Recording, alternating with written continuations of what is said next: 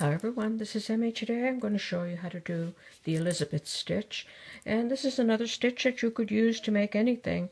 Blankets, afghans, boot cuffs, fingerless gloves, bags, dishcloths, scarves, just about anything. It's very versatile.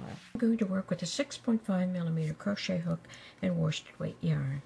To work the Elizabeth stitch, you chain in multiples of 2 plus an additional 4. So I'm going to start with chain 14.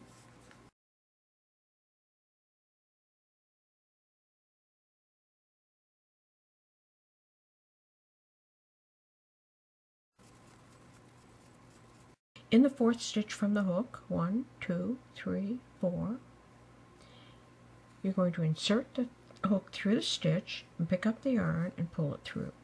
Now yarn over the hook and insert through the same stitch, pick up the yarn and pull it through, and you will have 4 stitches on the hook. Pick up the yarn, pull it through all 4. Chain 1, skip 1. In the next stitch you're going to do the same thing. Insert the hook through the stitch, pick up the yarn and pull it through, yarn over the hook, go through the same stitch, pick up the yarn, pull it through, and you'll have 4 on the hook. And then you're going to pick up the yarn and pull it through all 4. Chain 1, skip 1. Insert the hook through the stitch and pick up the yarn, yarn over, into the same stitch, pull through, 4 loops on the hook, pull through all 4.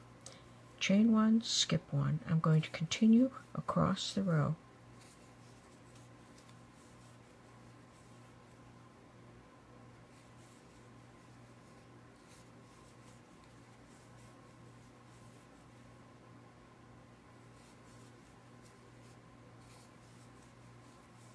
And there's the first row of your Elizabeth stitch. Now every row is going to be exactly the same. It's going to be chain 3, 1, 2, 3, and turn. Now find that first chain 1 space right here, and we're going to do the same thing. Insert the hook through the stitch and pick up the yarn, yarn over the hook, back through the same space, pick up the yarn and pull it through, pick up the yarn, pull it through all 4 stitches on the hook. Chain 1. Go to the next chain 1 space, complete the same stitch. Chain 1, next chain 1 space,